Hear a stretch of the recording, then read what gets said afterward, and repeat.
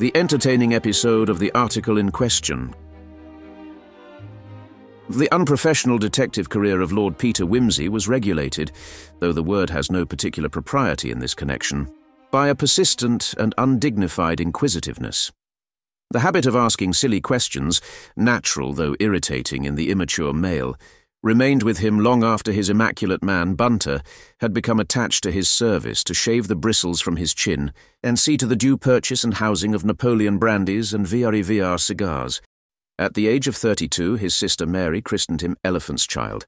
It was his idiotic inquiries, before his brother, the Duke of Denver, who grew scarlet with mortification, as to what the woolsack was really stuffed with that led the then Lord Chancellor idly to investigate the article in question and to discover, tucked deep within its recesses, that famous diamond necklace of the Marchioness of Rittle, which had disappeared on the day Parliament was opened and been safely secreted by one of the cleaners. It was by a continual and personal badgering of the chief engineer at 2LO on the question of why is oscillation and how is it done, that his lordship incidentally unmasked the great Plofsky gang of anarchist conspirators who were accustomed to converse in code by a methodical system of howls superimposed, to the great annoyance of listeners in British and European stations, upon the London wavelength and duly relayed by 5XX over a radius of some 500 or 600 miles. He annoyed persons of more leisure than decorum by suddenly taking into his head to descend to the underground by way of the stairs, though the only exciting things he ever actually found there were the blood-stained boots of the Sloane Square murderer. On the other hand, when the drains were taken up at Glegg's Folly, it was by hanging about and hindering the plumbers at their job that he accidentally made the discovery which hanged that detestable poisoner, William Girdlestone Chitty. Accordingly, it was with no surprise at all that the reliable Bunter, one April morning, received the announcement of an abrupt change of plan. They had arrived at the Gare Saint-Lazare in good time to register the luggage. Their 3 months' trip to Italy had been purely for enjoyment, and had been followed by a pleasant fortnight in Paris. They were now intending to pay a short visit to the Duc de Sainte-Croix in Rouen on their way back to England. Lord Peter paced the Salle des Pas Perdus for some time, buying an illustrated paper or two and eyeing the crowd. He bent an appreciative eye on a slim, shingled creature with the face of a Paris gamin, but was forced to admit to himself that her ankles were a trifle on the thick side. He assisted an elderly lady, who was explaining to the bookstall clerk that she wanted a map of Paris and not a carte postale, consumed a quick cognac at one of the little green tables at the far end, and then decided he had better go down and see how Bunter was getting on. In half an hour, Bunter and his porter had worked themselves up to the second place in the enormous queue, for, as usual, one of the weighing machines was out of order. In front of them stood an agitated little group. The young woman Lord Peter had noticed in the Salle des Pas Perdus, a sallow-faced man of about 30, their porter, and the registration official, who was peering eagerly through his little guichet. Mais je te répète que je ne les ai pas, said the sallow man heatedly. Voyons, c'est bien toi qui les as pris, n'est-ce pas? Eh bien, alors, comment veux-tu que je les ai, moi? Mais non, je te les ai bien donnés là-haut, avant d'aller chercher les journaux. Je t'assure que non, enfin, c'est évident, j'ai cherché partout, que diable. Tu ne m'as rien donné, du tout. Mais puisque je t'ai dit d'aller faire enregistrer les bagages, ne faut-il pas que je t'ai bien remis les billets? Me prends-tu pour un imbécile? Va, on n'est pas dépourvu de sens. Mais regarde l'heure. Le train part à 11h20, cherche un peu, au moins. Mais puisque j'ai cherché partout, le gilet, rien, le jaquet, rien, le par-dessus, rien. C'est toi? Here the porter, urged by the frantic cries and stamping of the queue and the repeated insults of Lord Peter's porter, flung himself into the discussion. Peut-être que monsieur a bouté les billets dans son pantalon, he suggested. Triple idiot, snapped the traveller. Je vous le demande, est-ce qu'on n'a jamais entendu parler de mettre des billets dans son pantalon? Jamais? The French porter is a republican and, moreover, extremely ill-paid. The large tolerance of his English colleague is not for him. Ah, said he, dropping 2 heavy bags and looking round for moral support. Vous dites? En voilà du joli. Allons, mon petit. Ce n'est pas parce qu'on porte un faux col qu'on a le droit d'insulter les gens. The discussion might have become a full-blown row, had not the young man suddenly discovered the missing tickets. Incidentally, they were in his trousers pocket after all, and continued the registration of his luggage, to the undisguised satisfaction of the crowd. Bunter, said his lordship, who had turned his back on the group and was lighting a cigarette. "I am going to change the tickets. We shall go straight on to London. Have you got that snapshot affair of yours with you?" "Yes, my lord." "The one you can work from your pocket without anyone noticing?" "Yes, my lord." "Get me a picture of those two." "Yes, my lord." "I will see to the luggage. Wire to the Duke that I am unexpectedly called home." "Very good, my lord." Lord Peter did not allude to the matter again till Bunter was putting his trousers in the press in their cabin on board the Normannia. Beyond ascertaining that the young man and woman who had aroused his curiosity were on the boat as second-class passengers, he had sedulously avoided contact with them. "Did you get that photograph?" "I hope so, my lord. As your lordship knows, the aim from the breast pocket tends to be unreliable. I have made 3 attempts, and trust that one at least may prove to be not unsuccessful." "How soon can you develop them?" At once, if your lordship pleases. I have all the materials in my suitcase." "What fun!" said Lord Peter, eagerly tying himself into a pair of mauve silk pyjamas. "May I hold the bottles and things?" Mr. Bunter poured 3 ounces of water into an 8-ounce measure and handed his master a glass rod and a minute packet. "If your lordship would be so good as to stir the contents of the white packet slowly into the water," he said, bolting the door, "and when dissolved, add the contents of the blue packet." "Just like a Seidlitz powder," said his lordship happily. "Does it fizz?" "Not much, my lord," replied the expert, shaking a quantity of hypocrystals into the hand basin. "That's a pity," said Lord Peter. "I say, Bunter, it's no end of a bore to dissolve." "Yes, my lord," returned Bunter sedately. "I have always found that part of the process exceptionally tedious, my lord." Lord Peter jabbed viciously with the glass rod. "Just you wait," he said in a vindictive tone, "till we get to Waterloo." 3 days later, Lord Peter Wimsey sat in his book-lined sitting-room at 110A Piccadilly. The tall bunches of daffodils on the table smiled in the spring sunshine and nodded to the breeze which danced in from the open window. The door opened, and his lordship glanced up from a handsome edition of the Comte de la Fontaine, whose handsome hand-coloured Fragonard plates he was examining with the aid of a lens. "Morning, Bunter. Anything doing?" "I have ascertained, my lord, that the young person in question has entered the service of the elder Duchess of Medway. Her name is Célestine Berger." "You are less accurate than usual, Bunter. Nobody off the stage is called Célestine. You should say under the name of Célestine Berger. And the man?" "He is domiciled at this address in Guildford Street, Bloomsbury, my lord." "Excellent, my Bunter. Now give me who's who. Was it a very tiresome job?" "Not exceptionally so, my lord." "One of these days I suppose I shall give you something to do which you will jib at," said his lordship, "and you will leave me and I shall cut my throat. Thanks. Run away and play. I shall lunch at the club." The book which Bunter had handed his employer indeed bore the words "Who's Who" engrossed upon its cover, but it was to be found in no public library and in no bookseller's shop. It was a bulky manuscript, closely filled in part with the small print-like handwriting of Mr. Bunter, in part with Lord Peter's neat and altogether illegible hand. It contained biographies of the most unexpected people and the most unexpected facts about the most obvious people. Lord Peter turned to a very long entry under the name of the Dowager Duchess of Medway. It appeared to make satisfactory reading, for after a time he smiled, closed the book, and went to the telephone. "Yes, this is the Duchess of Medway. Who is it?" The deep, harsh old voice pleased Lord Peter. He could see the imperious face and upright figure of what had been the most famous beauty in the London of the 60s. "It's Peter Wimsey, Duchess." "Indeed, and how do you do, young man? Back from your continental jaunting?" "Just home, and longing to lay my devotion at the feet of the most fascinating lady in England." "God bless my soul, child, what do you want?" demanded the Duchess. "Boys like you don't flatter an old woman for nothing." "I want to tell you my sins, Duchess."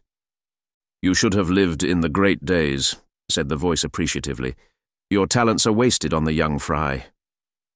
"That is why I want to talk to you, Duchess." "Well, my dear, if you've committed any sins worth hearing, I shall enjoy your visit." "You are as exquisite in kindness as in charm. I am coming this afternoon. I will be at home to you and to no one else. There." "Dear lady, I kiss your hands," said Lord Peter, and he heard a deep chuckle as the Duchess rang off. "You may say what you like, Duchess," said Lord Peter from his reverential position on the fender stool, "but you are the youngest grandmother in London, not excepting my own mother." "Dear Honoria is the merest child," said the Duchess. "I have 20 years more experience of life, and have arrived at the age when we boast of them. I have every intention of being a great-grandmother before I die. Sylvia is being married in a fortnight's time to that stupid son of Attenborough's." "Abcock?" "Yes. He keeps the worst hunters I ever saw, and doesn't know still champagne from Sauterne. But Sylvia is stupid too, poor child, so I dare say they will get on charmingly. In my day one had to have either brains or beauty to get on, preferably both. Nowadays nothing seems to be required but a total lack of figure. But all the sense went out of society with the House of Lords veto. I accept you, Peter. You have talents. It is a pity you do not employ them in politics." "Dear lady, God forbid. Perhaps you are right, as things are. There were giants in my day. Dear Dizzy, I remember so well when his wife died, how hard we all tried to get him. Medway had died the year before. But he was wrapped up in that stupid Bradford woman, who had never even read a line of one of his books, and couldn't have understood him if she had. And now we have Abcock standing for Midhurst, and married to Sylvia." "You haven't invited me to the wedding, Duchess dear. I'm so hurt," sighed his lordship. "Bless you, child, I didn't send out the invitations, but I suppose your brother and that tiresome wife of his will be there. You must come, of course, if you want to. I had no idea you had a passion for weddings." "Hadn't you?" said Peter. I have a passion for this one. I want to see Lady Sylvia wearing white satin and the family lace and diamonds, and to sentimentalize over the days when my fox terrier bit the stuffing out of her doll." "Very well, my dear, you shall. Come early and give me your support. As for the diamonds, if it weren't a family tradition, Sylvia shouldn't wear them. She has the impudence to complain of them." "I thought they were some of the finest in existence." "So they are, but she says the settings are ugly and old-fashioned, and she doesn't like diamonds, and they won't go with her dress. Such nonsense. Whoever heard of a girl not liking diamonds? She wants to be something romantic and moonshiny in pearls. I have no patience with her." "I'll promise to admire them," said Peter. "Use the privilege of early acquaintance and tell her she's an ass and so on. I'd love to have a view of them. When do they come out of cold storage?" "Mr. Whitehead will bring them up from the bank the night before," said the Duchess, "and they'll go into the safe in my room. Come round at 12 o'clock, and you shall have a private view of them." "That would be delightful. Mind they don't disappear in the night, won't you?" "Oh, my dear, the house is going to be overrun with policemen. Such a nuisance. I suppose it can't be helped." "Oh, I think it's a good thing," said Peter. "I have rather an unwholesome weakness for policemen." On the morning of the wedding day, Lord Peter emerged from Bunter's hands a marvel of sleek brilliance. His primrose-coloured hair was so exquisite a work of art that to eclipse it with his glossy hat was like shutting up the sun in a shrine of polished jet. His spats, light trousers, and exquisitely polished shoes formed a tone symphony in monochrome. It was only by the most impassioned pleading that he persuaded his tyrant to allow him to place 2 small photographs and a thin foreign letter in his breast pocket. Mr. Bunter, likewise immaculately attired, stepped into the taxi after him.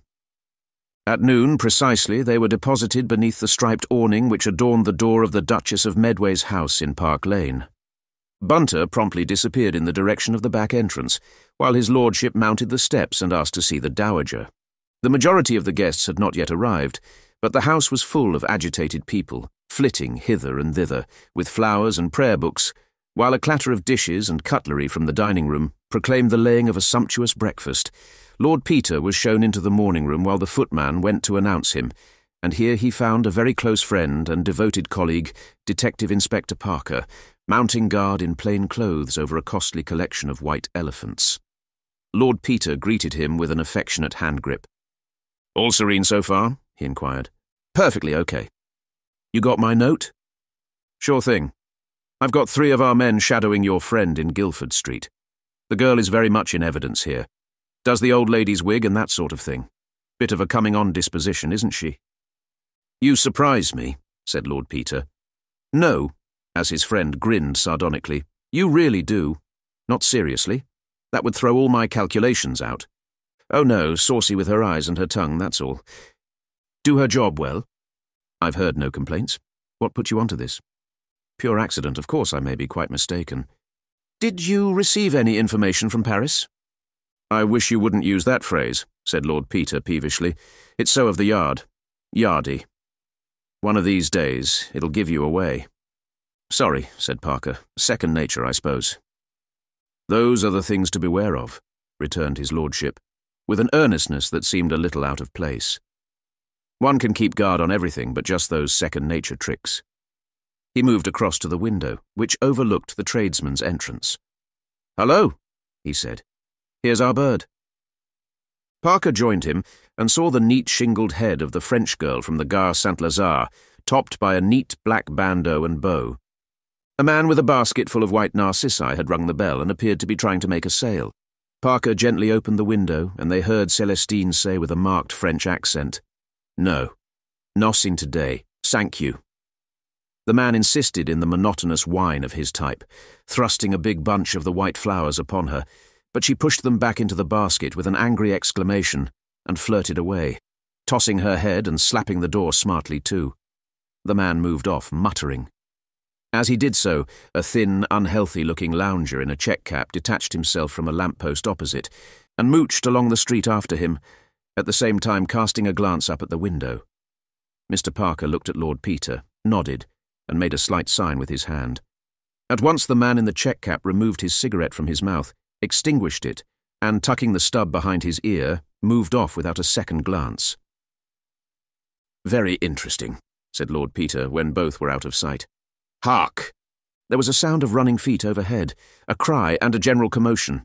The two men dashed to the door as the bride, rushing frantically downstairs with her bevy of bridesmaids after her, proclaimed in a hysterical shriek, "The diamonds, they're stolen, they're gone!" Instantly the house was in an uproar. The servants and the caterer's men crowded into the hall. The bride's father burst out from his room in a magnificent white waistcoat and no coat. The Duchess of Medway descended upon Mr. Parker, demanding that something should be done, while the butler, who never to the day of his death got over the disgrace, ran out of the pantry with a corkscrew in one hand and a priceless bottle of crusted port in the other, which he shook with all the vehemence of a town crier ringing a bell. The only dignified entry was made by the Dowager Duchess, who came down like a ship in sail, dragging Celestine with her, and admonishing her not to be so silly. "Be quiet, girl," said the Dowager. "Anyone would think you were going to be murdered." "Allow me, Your Grace," said Mr. Bunter, appearing suddenly from nowhere in his usual unperturbed manner, and taking the agitated Celestine firmly by the arm. "Young woman, calm yourself." "But what is to be done?" cried the bride's mother. "How did it happen?" It was at this moment that Detective Inspector Parker took the floor. It was the most impressive and dramatic moment in his whole career. His magnificent calm rebuked the clamorous nobility surrounding him. "Your Grace," he said, "there is no cause for alarm. Our measures have been taken. We have the criminals and the gems, thanks to Lord Peter Wimsey, from whom we received "Charles!" said Lord Peter in an awful voice. "Warning of the attempt. One of our men is just bringing in the male criminal at the front door, taken red-handed with your Grace's diamonds in his possession." All gazed round, and perceived indeed the check-capped lounger and a uniformed constable entering with the flower-seller between them. "The female criminal who picked the lock of your Grace's safe is here. No, you don't," he added, as Celestine, amid a torrent of Apache language which nobody, fortunately, had French enough to understand, attempted to whip out a revolver from the bosom of her demure black dress.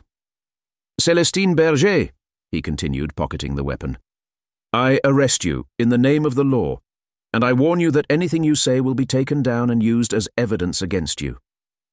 "Heaven help us," said Lord Peter. "The roof would fly off the court. And you've got the name wrong, Charles.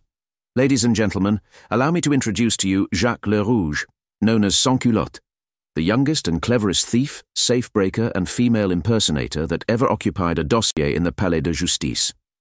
There was a gasp. Jacques Sans-Culotte gave vent to a low oath and cocked a gamin grimace at Peter. "C'est parfait," said he. "Toutes mes félicitations." "What you call a fair cop, eh? And now I know him," he added, grinning at Bunter, "the so patient Englishmen who stand behind us in the queue at Saint-Lazare. But tell me, please, how you know me, that I may correct it next time." "I have mentioned to you before, Charles," said Lord Peter, The unwisdom of falling into habits of speech. They give you away. Now, in France, every male child is brought up to use masculine adjectives about himself. He says, que je suis beau. But a little girl has it rammed home to her that she is female. She must say, que je suis belle. It must make it beastly hard to be a female impersonator. When I am at a station and I hear an excited young woman say to her companion, me prends-tu pour un imbécile? The masculine article arouses curiosity. And that's that, he concluded briskly. The rest was merely a matter of getting Bunter to take a photograph and communicating with our friends of the Sûreté and Scotland Yard. Jacques Sans-Culotte bowed again. Once more I congratulate my lord.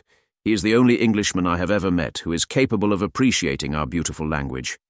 I will pay great attention in future to the article in question. With an awful look, the Dowager Duchess of Medway advanced upon Lord Peter. Peter, she said, do you mean to say you knew about this, and that for the last 3 weeks you have allowed me to be dressed and undressed and put to bed by a young man? His lordship had the grace to blush. Duchess, he said humbly, on my honour I didn't know absolutely for certain till this morning. And the police were so anxious to have these people caught red-handed. What can I do to show my penitence? Shall I cut the privileged beast in pieces? The grim old mouth relaxed a little. After all, said the Dowager Duchess, with the delightful consciousness that she was going to shock her daughter-in-law, there are very few women of my age who could make the same boast. It seems that we die as we have lived, my dear. For indeed the Dowager Duchess of Medway had been notable in her day.